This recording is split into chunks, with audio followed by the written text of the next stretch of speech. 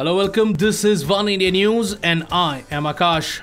Calling it an attack on the poor and the innocent, Congress Vice-President Rahul Gandhi on Friday termed demonetization an economic robbery. Watch this video.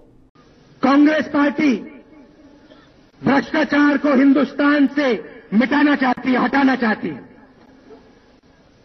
Modi ji की सरकार भ्रष्टाचार के खिलाफ कोई भी कदम उठाए, छोटा कदम बड़ा कदम, कांग्रेस पार्टी उनका 100% समर्थन देगी। हमारे सब नेता, हमारे सब कार्यकर्ता उस निर्णय को अपना समर्थन देंगे। मगर नोटबंदी काले धन के खिलाफ निर्णय नहीं था, भ्रष्टाचार के खिलाफ निर्णय नहीं था। नोटबंदी एक आर्थिक डकैती थी, आर्थिक डकैती।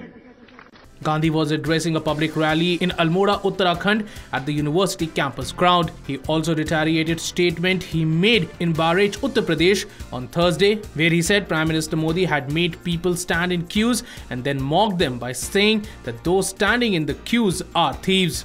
He went on to say that black money is not in the hands of the farmers or the laborers and that it was with those whom PM Modi supports.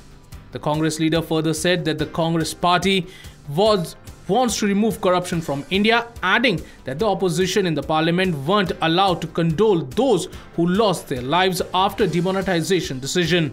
In a rally in Bahraich, Uttar Pradesh on Thursday, Rahul had said that he had proof of payment made by the Sahara Group to Prime Minister Narendra Modi, which was uncovered in an income tax raid in November 2014.